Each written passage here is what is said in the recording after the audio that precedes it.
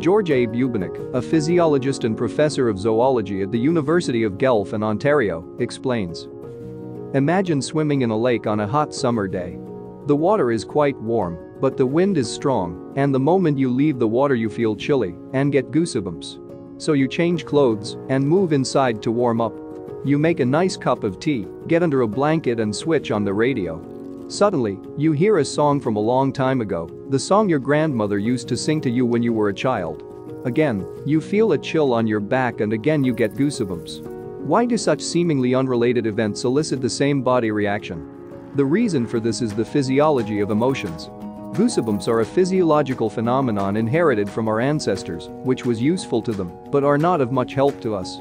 Goosebumps are tiny elevations of the skin that resemble the skin of poultry after the feathers have been plucked.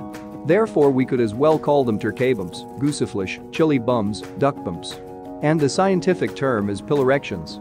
These bumps are caused by a contraction of miniature muscles that are attached to each hair. Each contracting muscle creates a shallow depression on the skin surface, which causes the surrounding area to protrude. The contraction also causes the hair to stand up whenever the body feels cold. In animals with a thick hair coat, this rising of hair expands the layer of air that serves as insulation. The thicker the hair layer, the more heat is retained. In people this reaction is useless because we do not have a hair coat, but goosebumps persist nevertheless. Getting goosebumps could boost hair growth.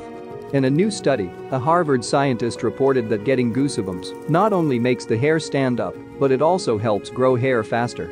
Nerves and muscles that raise goosebumps also stimulate stem cells in the skin to make hair follicles and grow hair. Ya-Chieh, a stem cell researcher at Harvard University, explained, nerves that are a part of the sympathetic nervous system, which controls pupil dilation, pulse, and other automatic processes, settle alongside organisms that make hair follicles.